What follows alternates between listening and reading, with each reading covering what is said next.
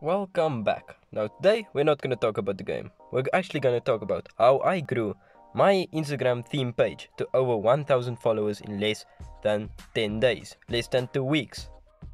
If you are going to find any value in this video, please like, subscribe and comment for future videos. And thank you guys for clicking onto this video. I'm not gonna waste your time. I'm not like those other YouTubers that's going to let you stay on this video for more than 20 minutes just to find out the trick of how you can gain more than 1000 followers in less than 2 weeks. Now, my advice to you is follow for follow. Follow for follow is a real method to get active followers. They view your story, they like your posts, and you don't have to do a single thing other than just following them. I did it and it still works and they're still following my page, and I recommend you do it until 1k followers or 4k followers, until you can start growing organically. My second tip is going to be post more than 3 times a day. If you're running a theme page, post more than 3 times a day. When I say more, I mean not less than 3 and not more than 20.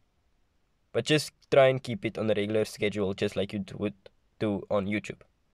Sorry if I'm like crackling with my English. My English is not the best in the world, so just ignore that for me, please. Right now, I'm almost a month into the Instagram theme page, and I am sitting around 1200 followers. And I stopped doing follow for follow once I gotten to that 1k followers. So the 200 followers came in less than 10 days, and that's pretty good for me. My third tip will be try and engage with your followers. I mean, like, post stories and ask them some stuff. If someone DMs you and asks you questions or something like that, answer them and talk to them like they would be your friend. Just be active with your followers. Don't ignore them, because they'll start to ignore you. And there you go, 2 minutes, and there's the 3 tips that gotten me to 1k followers.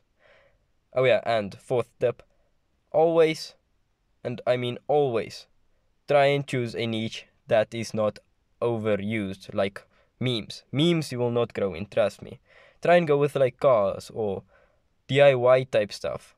Stuff that you'd not normally find. So, thank you guys for watching, and I'll see you guys in the next video. And voila, 2 minutes in, and you've already got all of the tips you need. Thank you guys for watching. I'll see you guys next time. Bye.